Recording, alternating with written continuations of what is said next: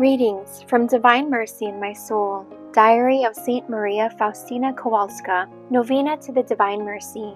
Jesus instructed, I desire that these 9 days you bring souls to the fountain of my mercy, that they may draw therefrom strength and refreshment and whatever grace they need in the hardships of life, especially at the hour of death.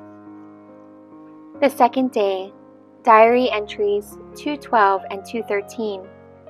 Today bring to me the souls of priests and religious, and immerse them in my unfathomable mercy. It was they who gave me strength to endure my bitter passion. Through them, as through channels, my mercy flows out upon mankind.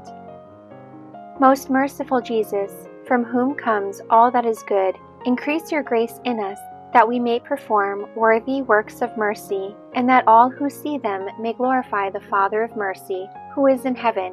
The fountain of God's love dwells in pure hearts, bathed in the sea of mercy, radiant as stars, bright as the dawn. Eternal Father, turn your merciful gaze upon the company of chosen ones in your vineyard, upon the souls and priests of religious, and endow them with the strength of your blessing. For the love of the heart of your Son, in which they are enfolded, impart to them your power and light, that they may be able to guide others in the way of salvation, and with one voice sing praise to your boundless mercy, for ages without end. Amen.